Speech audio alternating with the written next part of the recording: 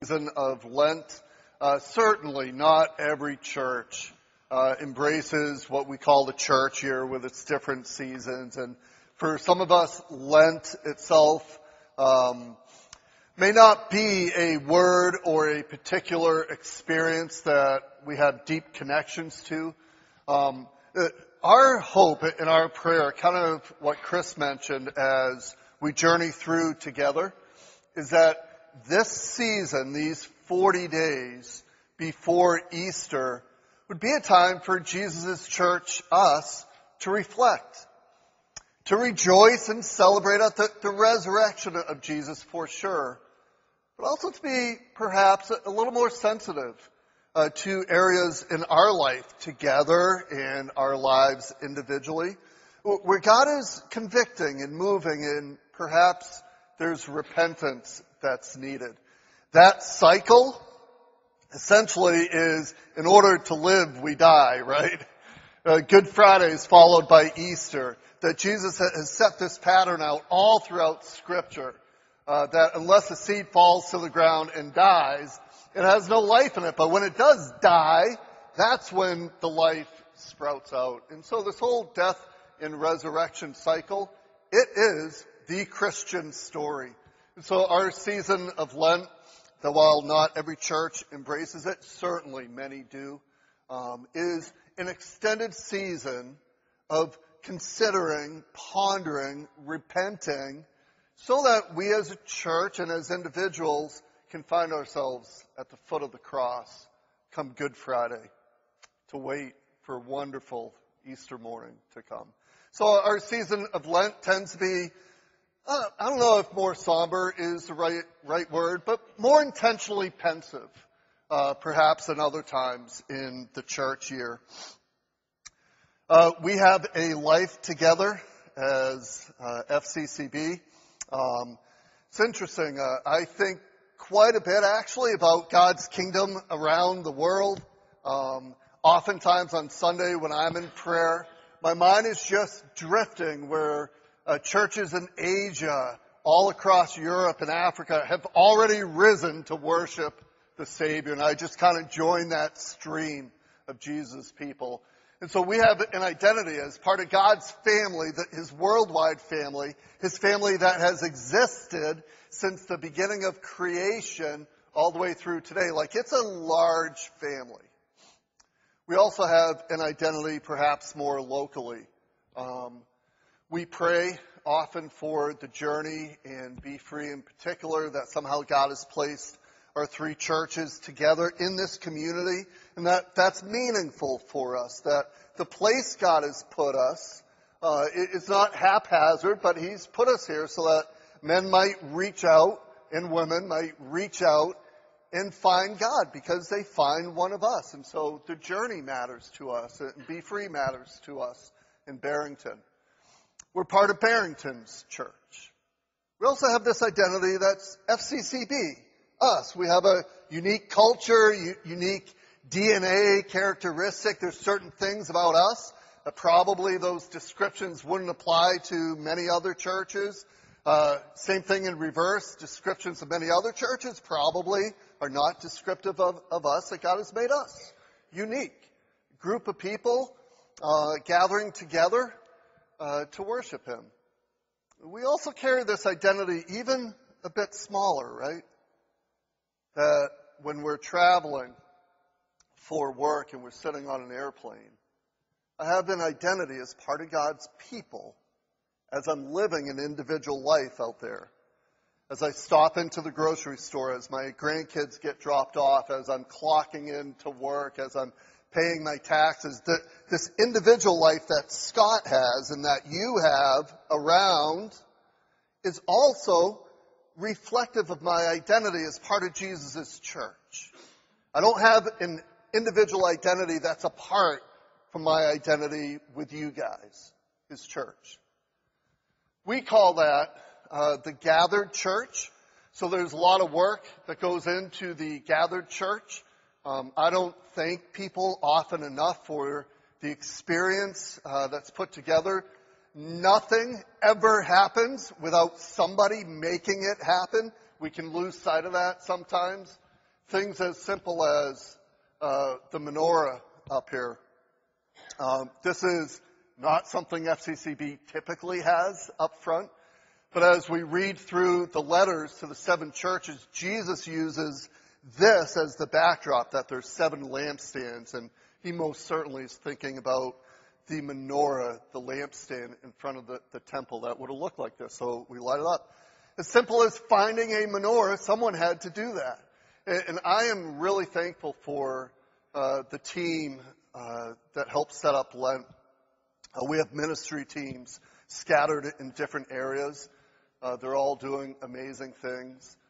Lent, a lot of it has come from Elizabeth and Jeff and Karen and Chris gathering together, working through this. And I'm just thankful, guys, for the thought beforehand. And you can thank our AV team and worship team. They spent their day here yesterday rewiring, trying new things, putting new systems in that you and I would never know, right? We just enjoy the blessings of what you guys give us, but we're thankful for the backdrop, the energy, the time that you guys put in. We are a gathered church for sure, but the majority of our life, right, is not the gathered church. It's the scattered church. The 90-some-odd% of my life is not with you. It's out there somewhere. It's living life. It's working. It's earning a paycheck. It's visiting families, going on trips. It's out there apart. We call it the scattered church. The word we use for that is your 110. So we've kind of done the math along the way, and we said if you take sleeping hours out, you take 5 to 7 hours, maybe a week that you're in a Bible study or here at church, you take that out, we're left with about 110 hours scattered, more or less alone apart from the church. That in those 110, we have significant opportunities to be Jesus' disciple. But whether we're apart or whether we're together, we have a DNA, a culture, shared values, expectations. We have a name, characteristics. You ever wonder what those are? You ever wonder what is our identity as FCCB? What do we like? What do we like? Is our life together as well as our scattered life out in Stratford County? Is it pleasing to the Lord or is it not? Where do we struggle? Where are our strengths and where are our weaknesses? And that can be a really difficult question, right? That can be really hard. It's hard to know what you are like. I'm going to give you an example as a way down south, which is a completely different culture, for some training this week. And my takeaway was, don't be weird, right? Literally, that's my summary. I'm like, can I summarize these 3 days with don't be weird? And the instructor was like, yeah, that pretty much summarizes it. And my first thought was, well, good, I got that covered, right? I'm not weird. Am I, honey? Right? I had that moment of, wait, in my world, I'm not weird, but how does that come across to others? And when your wife tries on a new dress, right? And all the husbands are like, here it comes. When your wife tries on a new dress, what is the typical question that we have to field one way or another? You can spend years training for this one moment and you're still going to blow it. The question is, right, honey, does this make me look fat? All right. So wives, just put yourselves in your husband's place in that moment just for a second and empathize with us. We have no good answer. There is no proper answer to that question, all right? And so we pause. We have the deer in the headlight. We say our quick prayer of, God, if you help me in this moment, I'll serve you forever. And we spit out some answer. But I think actually behind that question of wives asking what they look like is the authenticity of it's hard to know. Like, actually, does that make you look less healthy and trim than you truly are, my dear? I think even in that fun little scenario, is that reality that it is so hard to self-reflect. It is so hard to see ourselves as we really are. And that's true not only on the bad side, right? Am I weird? Which I'm not looking for you to reflect on that after the service, okay? You can hold that to yourself. It's not just on the negative side of, I don't know if I'm too angry, too bitter, too caustic. But it's also on the good side. Isn't it hard to recognize good things in your life? Like really embrace them.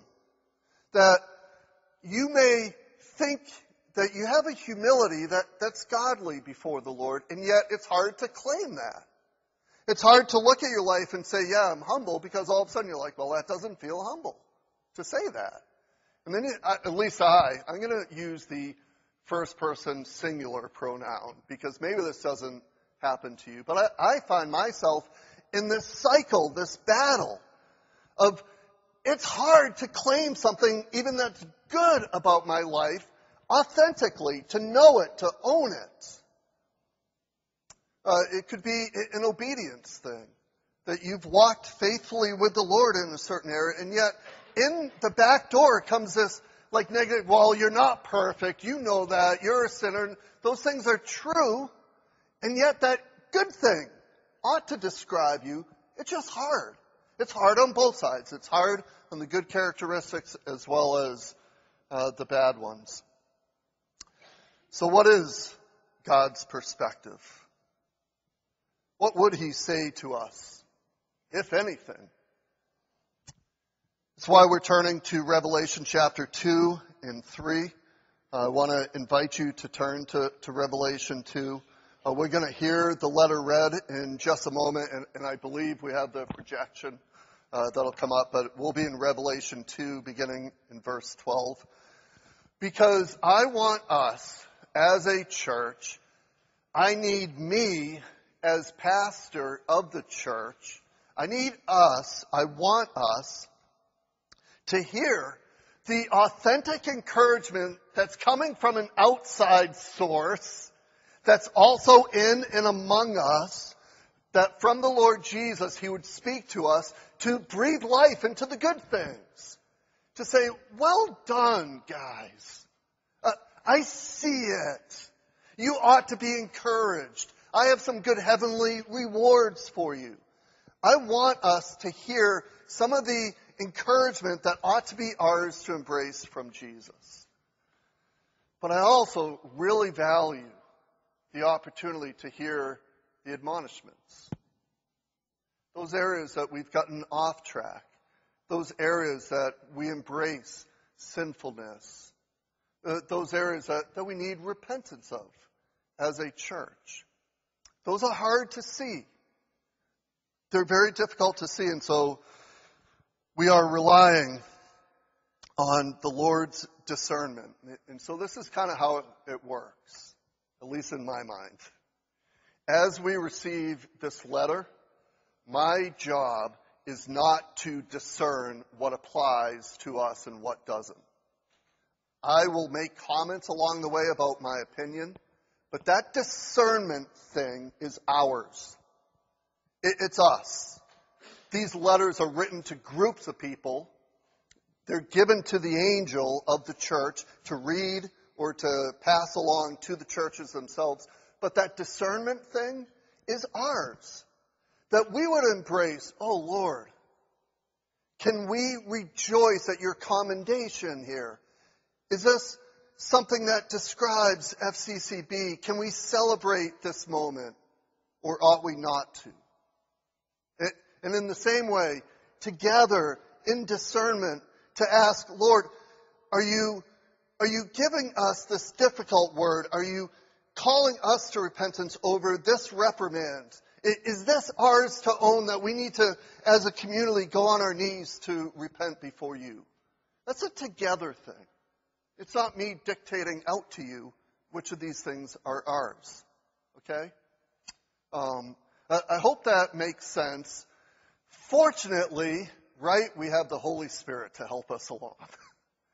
Because there's a lot that Jesus is giving to his church. We have the Holy Spirit helping to interpret his word. Each one of these letters, we're in the third one this morning. Each one of these letters are written to the angel of the particular church.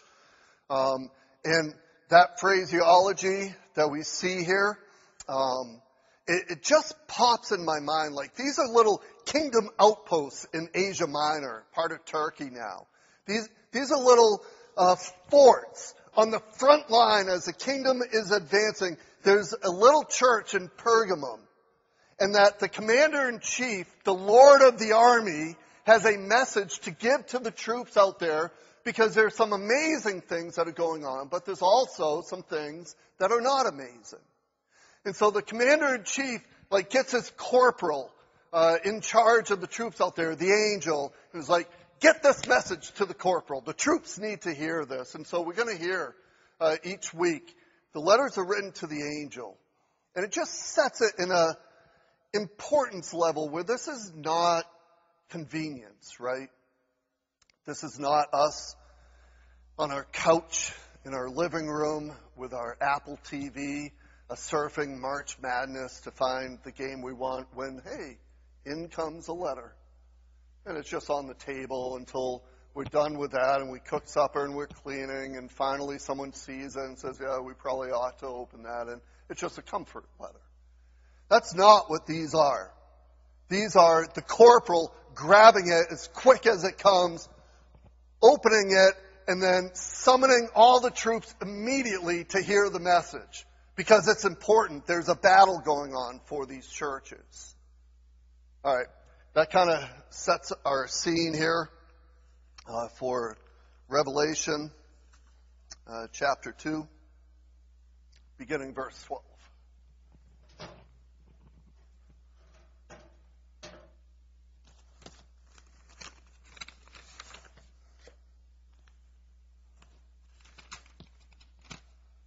Death. To the angel of the church in Pergamum, write, these are the words of him who has the sharp, double-edged sword. I know where you live, where Satan has his throne. Yet you remain true to my name. You did not renounce your faith in me, not even in the days of Antipas, my faithful witness, who was put to death in your city, where Satan lives. Nevertheless, I have a few things against you. There are some among you who hold to the teaching of Balaam, who taught Balak to entice the Israelites to sin so that they ate food sacrificed to idols and committed sexual immorality. Likewise, you also have those who hold to the teaching of the Nicolaitans. Repent, therefore. Otherwise, I will soon come to you and will fight against them with the sword of my mouth. Whoever has ears, let them hear what the Spirit says to the churches. To the one who is victorious, I will give some of the hidden manna. I will also give that person a white stone with a new name written on it, known only to the one who receives it.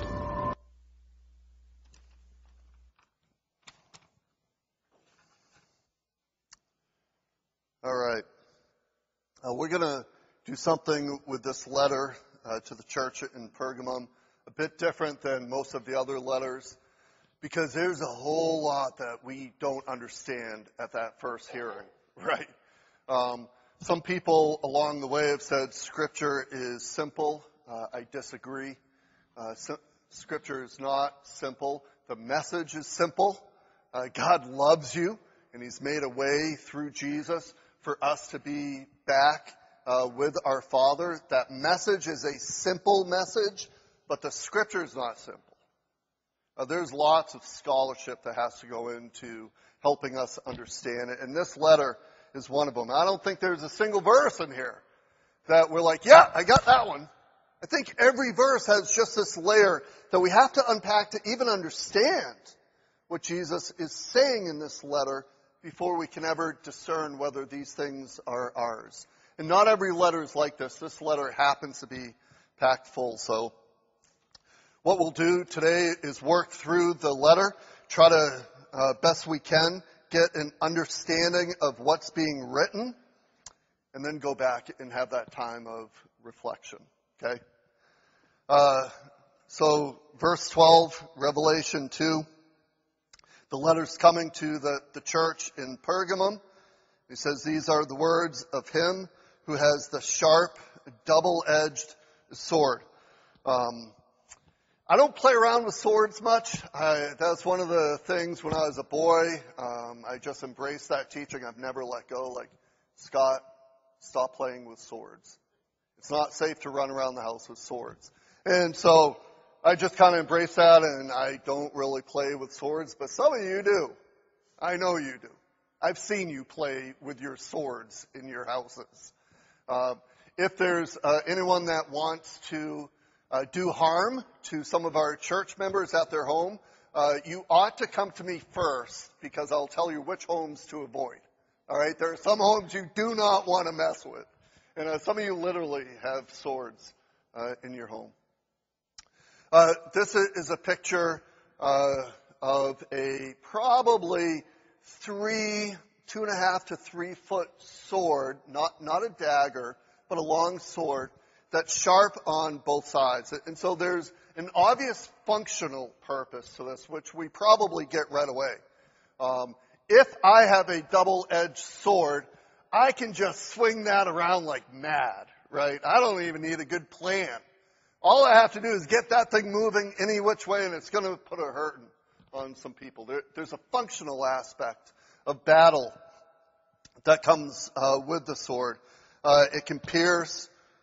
Certainly would be a good weapon in war.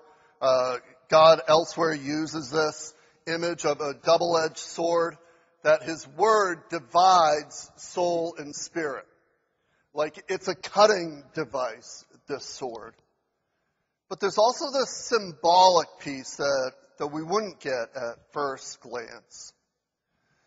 Back in these days in the Roman Empire where these churches were, the double-edged sword was given only to one person. And so there's no soldier on the field that had a double-edged sword. There's one person.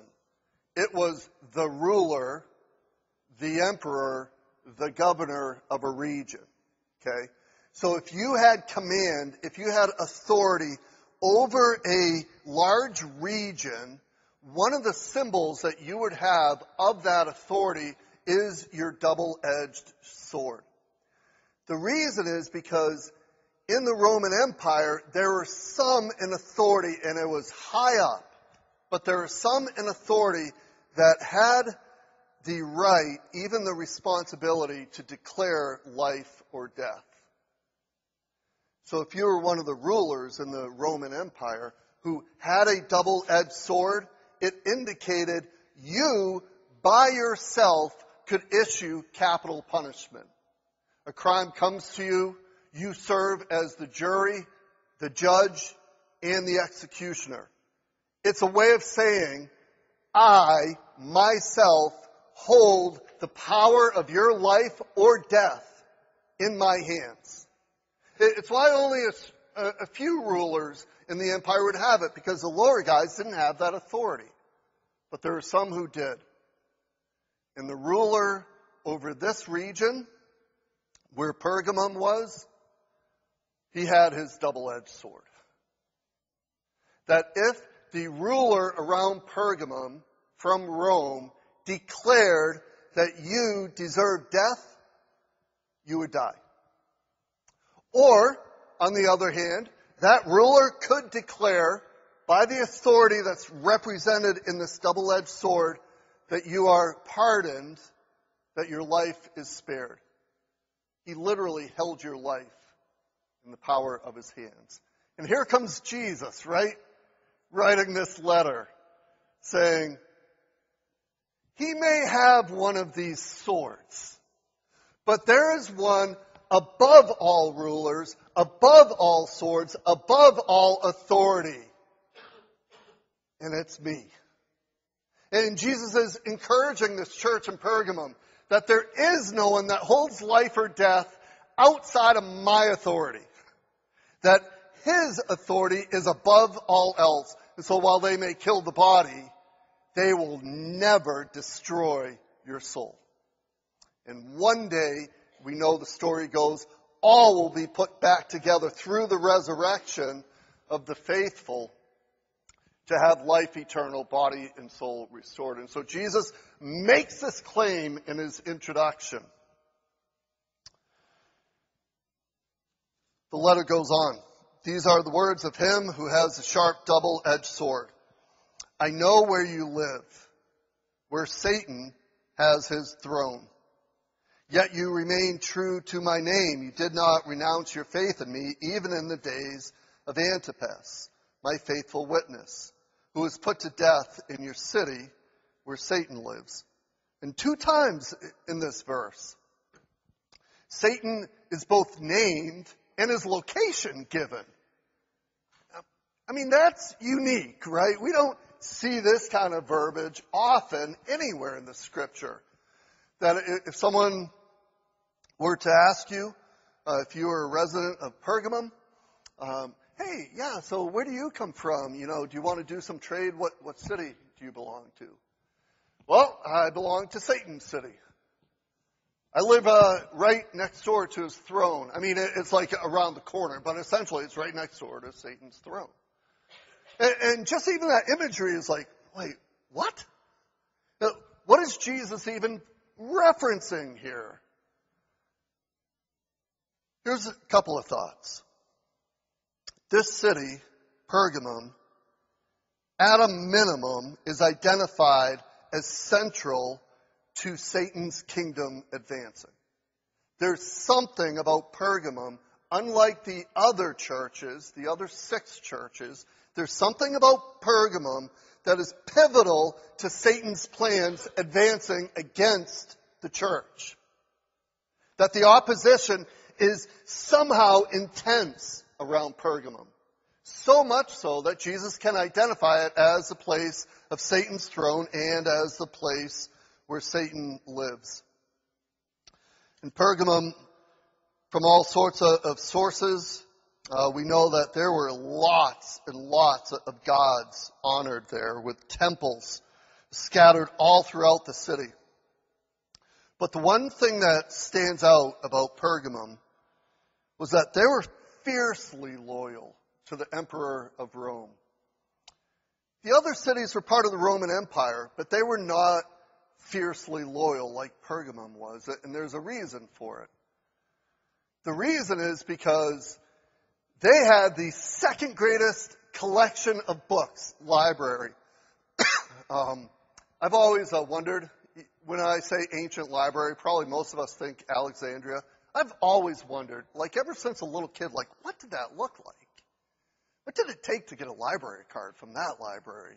I mean, these aren't even books, right? They're on parchments. They're on papyrus. They're on something. They're scrolls. It must have been stunning. But when the Roman Empire marched in to Pergamum, to this area, they found their massive library, which was the second biggest one in the world. And they ransacked it, took all of it back to Alexandria, to their library. And as history rolls on, just a few decades later, it's interesting. It's a story that has names we're familiar with, like Mark Antony, right?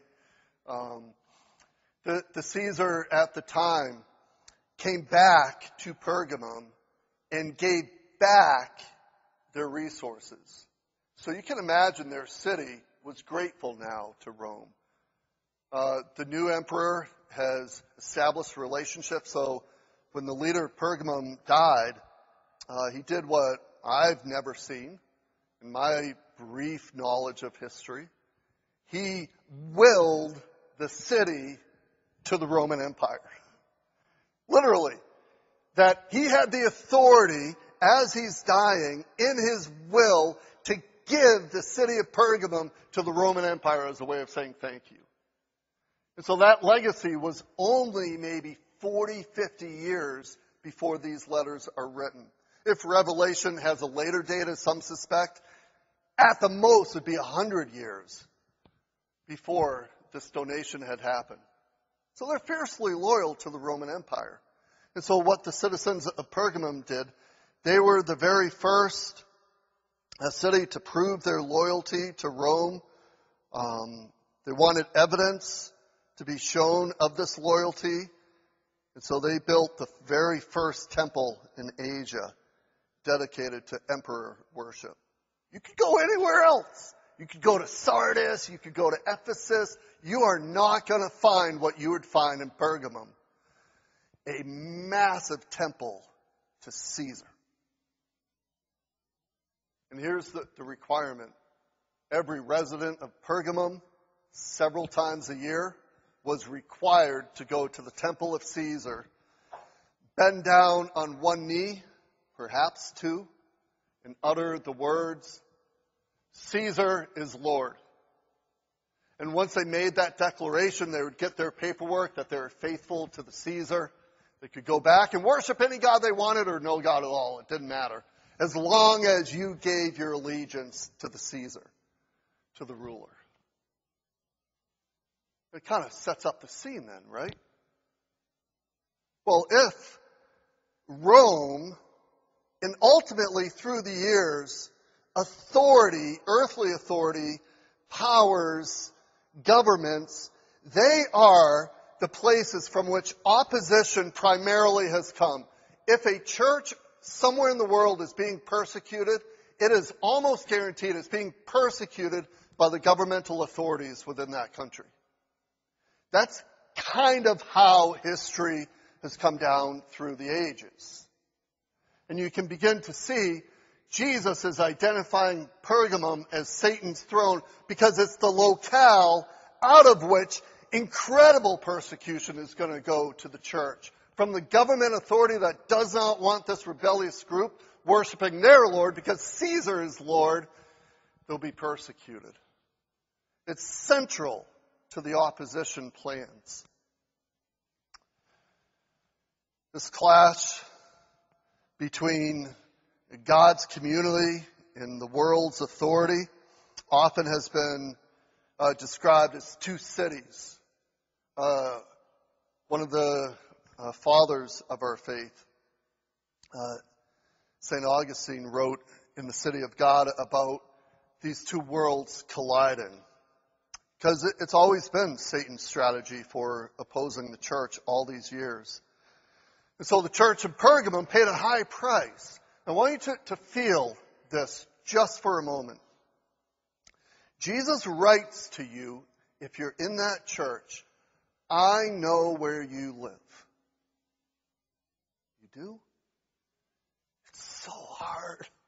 It's so hard saying faithful Jesus. The threats are all around. You recognize this? You see this? I want you to feel both Jesus identifying with these people in their persecution and in the difficult place they are.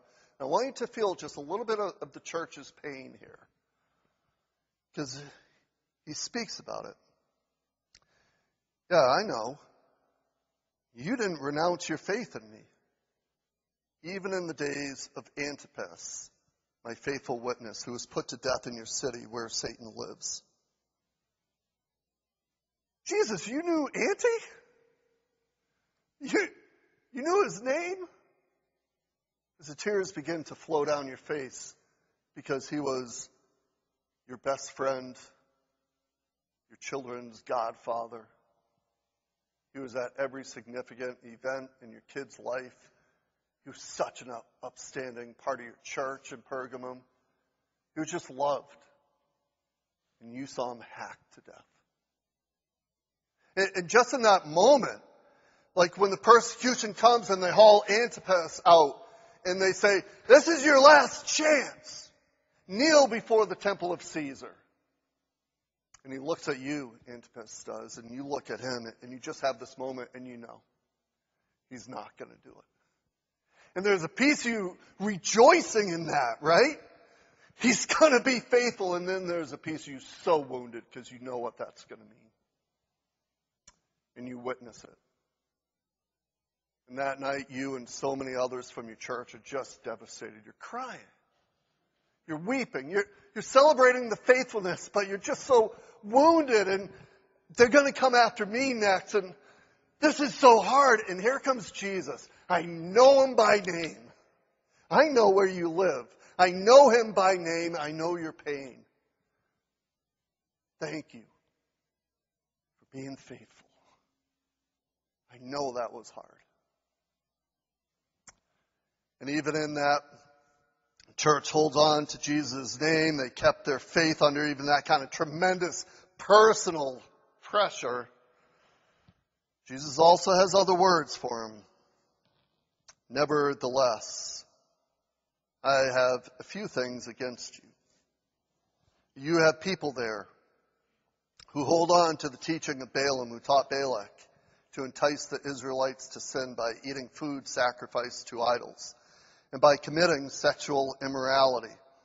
Likewise, you also have those who hold on to the teaching of the Nicolaitans. All right. So, you probably agree we need to unpack that a little bit, right? I've been listening through the scriptures again this year. I just listened beginning of March, started the journey through the book of Numbers. And when you say the book of Numbers, reality is, for me, is like, oh no. You know, I just got out of Leviticus and now I have to go through the book of Numbers. And yet Numbers is filled with all sorts of stories. There are indeed lots of like genealogies and counting people and tribes and everything. But interspersed with that are amazing stories. And one of them is the donkey talker, right? Balaam. If you know the story, you're just going to have to ride this wave with me. If you don't know the story, welcome to the wave. Balaam was a prophet that the king of the Midianites hired. Okay? So Balak is the king. Israel is coming. They're not yet at the promised land, but they're on the way. And the king's little empire is sitting right on the doorstep of the promised land. He knows Israel is coming through. And so he reaches out. He knows he can't defeat them. He knows the story of how God has supported them, done amazing things for his people. And so Balak, King Balak, makes a phone call to Balaam, the local seer, prophet, guy held up in high esteem. Calls him up, says, you've got to come. Balaam, all through this encounter with Balak, seems like a really faithful guy. He's like, I'm not going to curse the Israelites unless God gives me permission. I'm not doing anything against God. If God tells me to bless them, I'm going to bless. Balak says, okay, whatever, just come, I need you. So Balaam makes the trip over. And he meets with Balak 3 different times. And Balak's like, curse the Israelites, come on, do something, I'm paying you good money. And Balaam's like, I told you, I'm not going to do anything against what the Lord tells me. So he'd go away, he would pray, whatever that would have looked like, which I'm sure is not like what you and I are picturing on our knees with our hands folded. I have no idea how Balaam was praying to his gods because he was not one of God's followers. And yet he reaches out. Every time he receives a blessing and he utters a blessing over Israel. And Balak is furious, right? This isn't what I called you here for. And the scene leaves on Mount Peor is the last time we see Balaam with Balak. He looks out over the nation of Israel. He offers a blessing over them. And then he walks off the stage. And he seems like a good guy. Other than that whole episode with the talking donkey. He seems like a pretty good guy. And then you're left, every other time in Scripture Balaam is mentioned, it's awful. He's a horrible guy. And until you wrap your head around this one piece, it's hard to understand. Thousands of years later, in the book of Revelation, he's brought up again. Because on that same mount, Mount Peor, where he offered that verbal blessing over Israel and fired King Balak up, it's also just 2 chapters later where the Moabites sent some of their temple prostitutes into the Israelite encampment to seduce the Israel men, both for sexual immorality as well as to entice the Israelites to worship their gods. 24,000 Israelites were killed by God because of that. You know where that all happened? 1 or 2 chapters later in Numbers? Peor. Because later in Numbers, when Balaam is killed by the sword, it specifically says because he enticed the Israelites with the Moabite women. And all of a sudden you get the picture that's not in the narrative, it's just beyond the narrative of, hey, King Balak, you paid me good money to curse these guys. I can't. God's not letting me. I've got to bless them. But here's something you might want to think about. Instead of the frontal assault, let's try the back door. Send some of the Moabite women. I've seen them. That'll work. Let's send them in to the camp. In that way, if we can get some of their men to commit sexual idolatry and begin worshiping some god other than Yahweh, do you know what Yahweh is going to do? He's going to take them out. And it was Balaam's plan all along behind that later verses make it really clear. We just don't see the dialogue. But Balaam bears the brunt of what happened at Peor all the way through Scripture, even into Revelation. That he seduced God's people with worship and sexual immorality. Which is interesting because those are the 2 things that are talked about here. Eating meat to an idol is worship and sexual immorality. And then this other group of teachers is just kind of lumped in with the Balaamites, the Nicolaitans. They had the same purpose, to veer off faithful teaching, to open the door to some things that God had not given permission to tell the church that they had permission to pursue them. So in verse 16, we come to the prescription where Jesus tells his troops, repent, therefore. Turn from and embrace something new. Head in a new direction. Receive forgiveness and then embrace a new life. Repent, therefore. Otherwise, I will soon come to you and will fight against them with the sword of my mouth. Feel that? Did you feel that turn right in that moment? This double-edged sword that we see coming out of Jesus' mouth in chapter 1 is where we first see the image. Instead of authority over all the authorities and battle against the enemies, you just feel that in that moment. If you don't repent over these things, I will battle against them with my sword. And he finishes up, as all the letters do. He who has an ear, let him hear what the Spirit says to the churches. And that's our prayer all the way through Lent. To him who overcomes, I will give some of the hidden manna. I will also give him a white stone with a new name written on it, known only to him who receives it. And even at the end, in the promise, is like, what? Hidden manna and white stones, what is that? All I can do is give you my best interpretation. There's lots of ideas out there. My best interpretation of what Jesus is promising here, and then I want to summarize something. My best interpretation is the hidden manna is Aaron collected some of the manna. So manna is how God provided for his people in the desert, right? I have no food. Oh, Moses, you took us out of Egypt. At least we had food there. Yeah, they beat us and we were slaves and we hated it. And we called out to God and they're killing our babies. But at least we had food. Out here in the desert, we're dying. Just bring us back to Egypt. And Moses goes to God like, oh, these people you gave me, God, what am I going to do? They're complaining about food. And God graciously provides this manna, some substance. Sienna, when we were getting the matzah bread, which we're using over Lent, I was just kind of explaining it to her, and then we were going to go get some. And she said, oh, it's like a cracker, like manna. And I was like, that's a great question. I have no idea what that thing will look like. I picture little soft flakes coming down from the sky, but reality is we've never seen manna. It was God's unique provision for Israel in the desert. And in any case, for 40 years, God's providing manna for his people.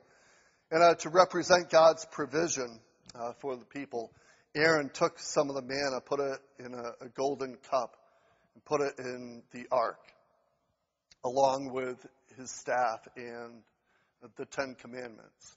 And the idea of hidden manna is almost like that Jesus will open up the resources that the manna represent in that ark, that God himself will provide what his church needs.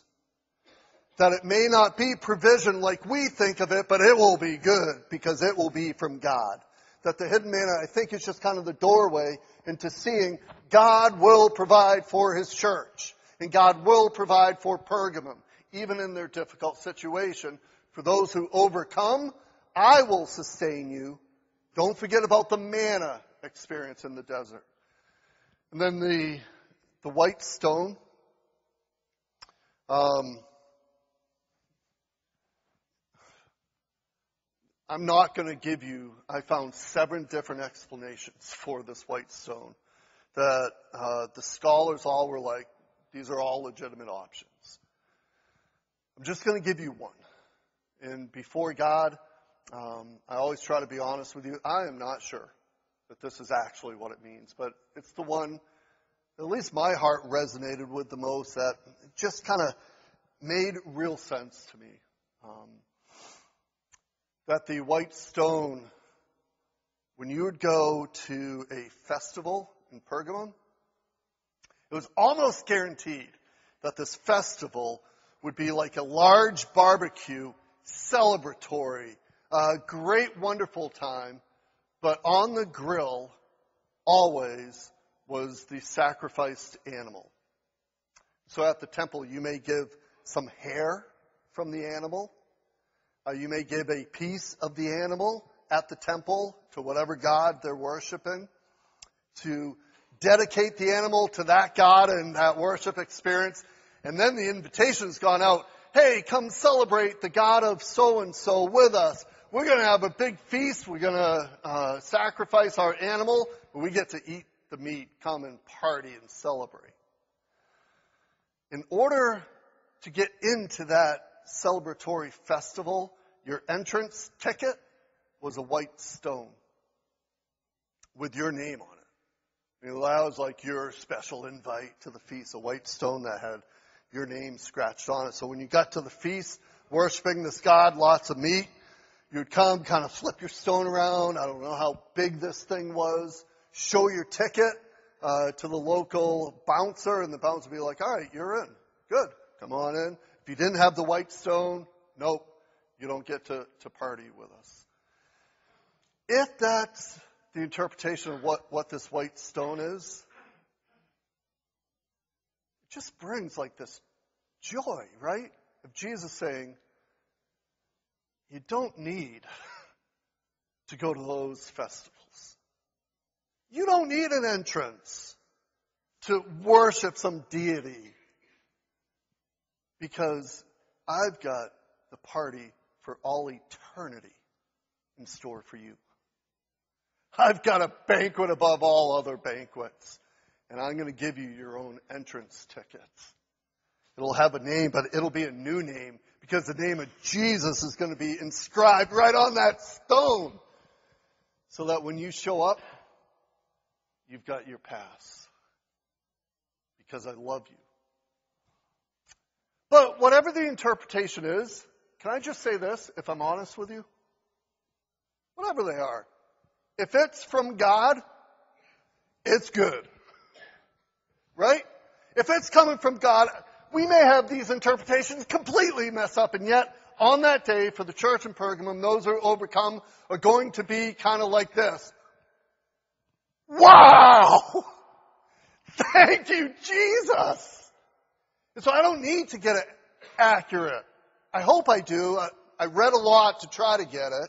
But even if I missed the mark, I'm still in that posture of, all right, I got that wrong. That's even better. Thank you, Lord. For those who overcome.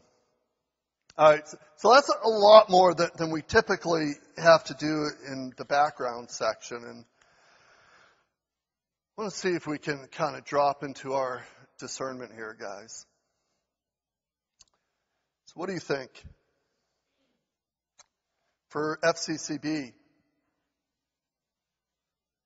I mean, we can all probably agree on this point. We're not forced to know if we're going to cling to the name of Jesus in the face of death. Right? I haven't been there.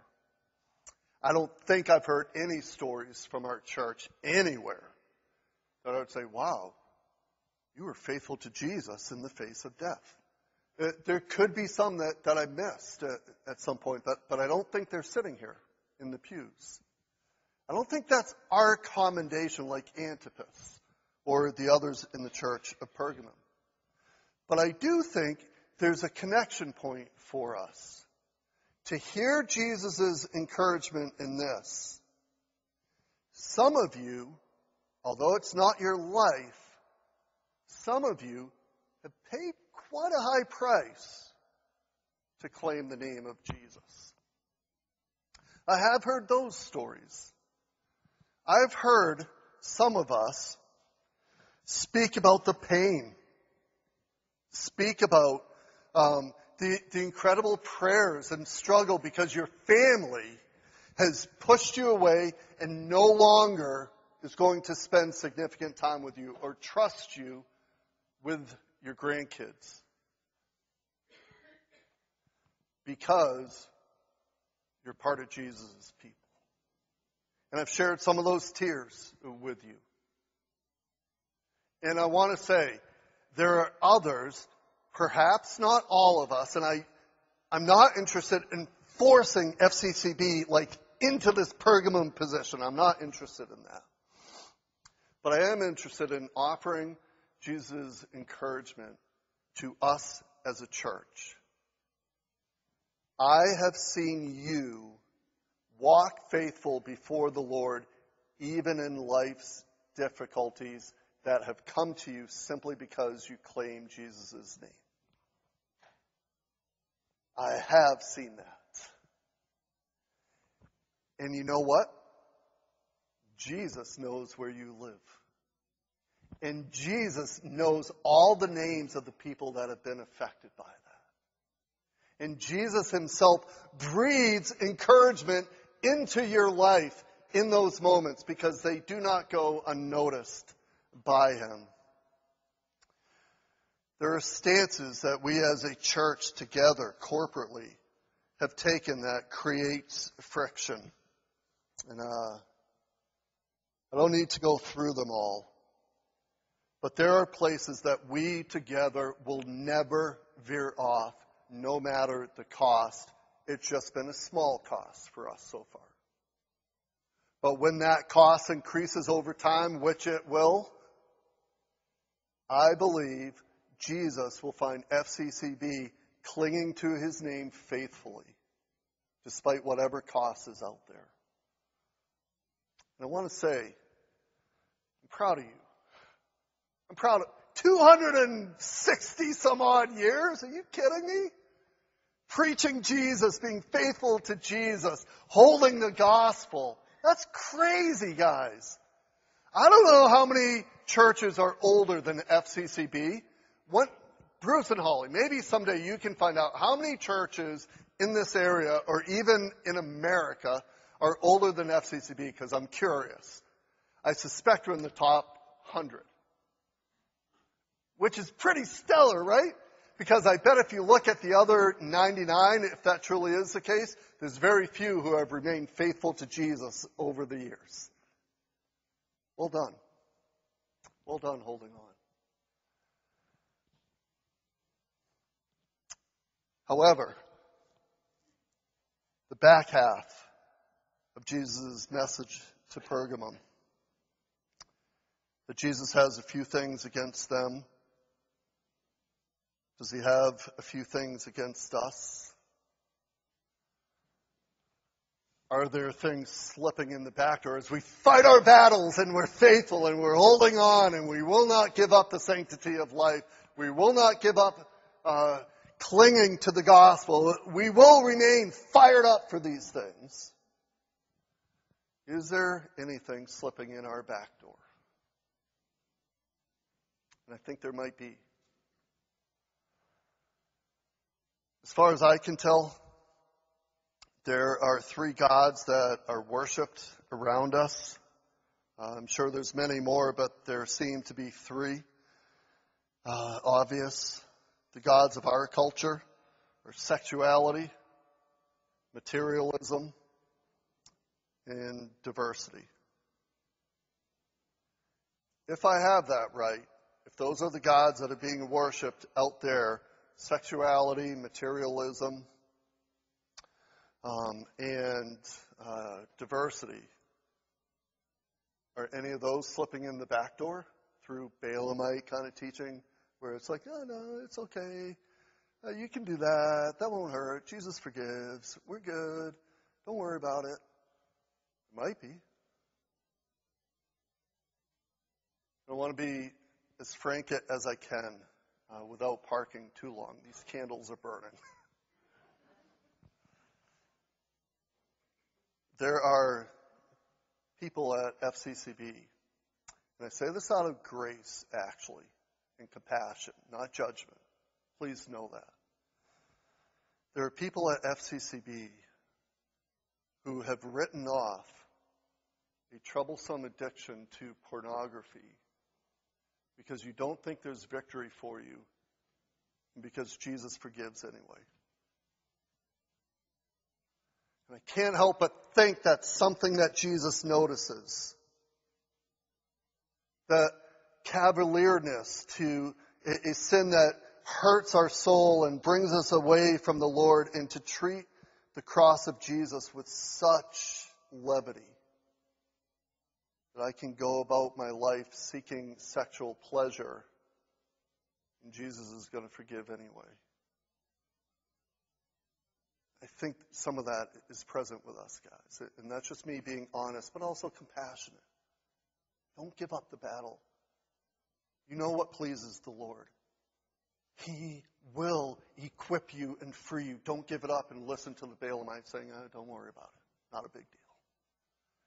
Second one, materialism. I swim in a material world. I'm not a material girl, but I am a material boy.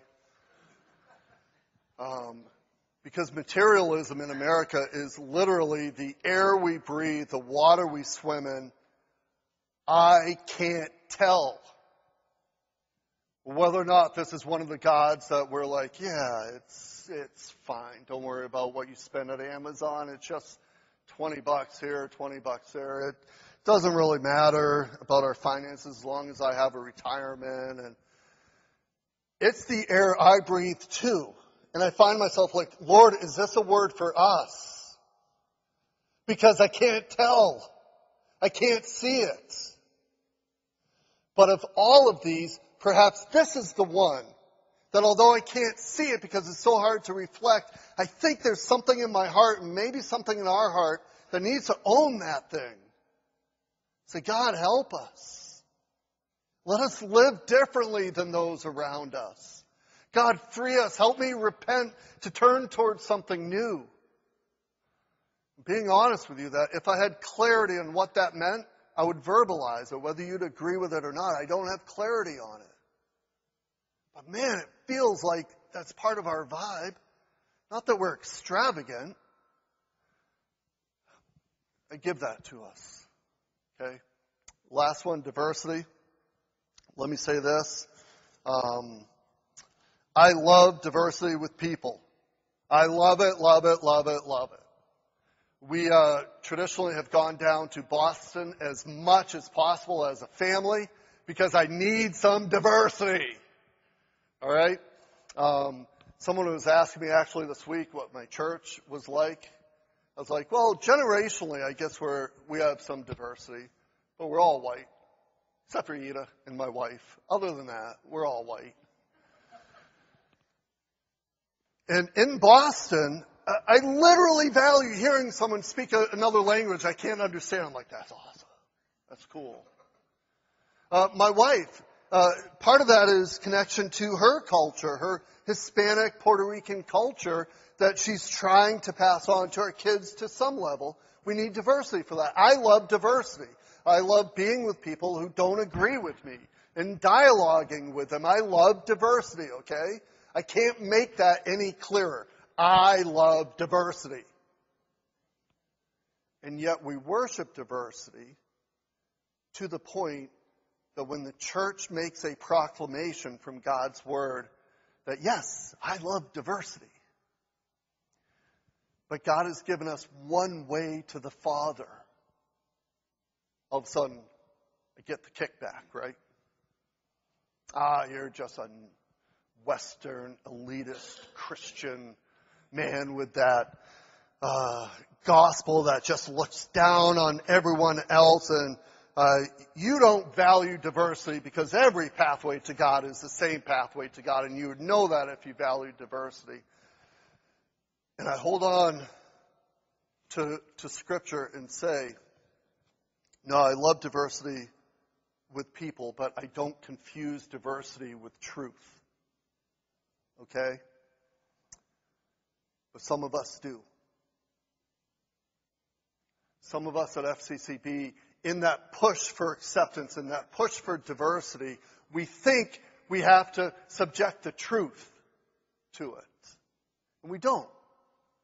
We can love others, radically different people, and not let go of the truth that God has given us one way to the Father, and His name is Jesus. And in the back door is some pressure, I think, that some of us have given into. So here we are, a little outpost church proclaiming victory and good news, but we need to help each other navigate this life together because the temptations are there. So I want to share this directional statement, if we have that available. This is what your elders shared at a meal. This is moving us and guiding us on our way forward.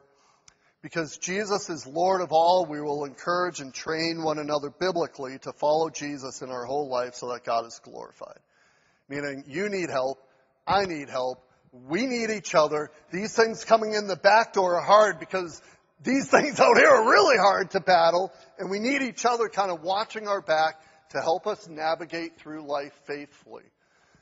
This is becoming a dominant sentence for your elders in the coming weeks. We are getting our small group leaders together. I've got the beginning of a list. Bonnie's going to give me some more information. If you lead a small group, we are likely very aware of it, and we are likely ready to contact you. But please see one of the elders, Bruce, or me, and let us know, hey, don't forget I have a group of people I connect with, because we don't want to miss anyone who's leading a small group as we continue pushing some of these ideas out. All right. I want to love you enough that you and I get the prize. Like, I want FCCB to get some hidden manna. Whatever that is, I want it. I want FCCB to be wearing this like white stone so that whether it's an entrance or whatever the white stone is, I want it for us. So we need to help each other along the way. But we're going to invite us up to communion.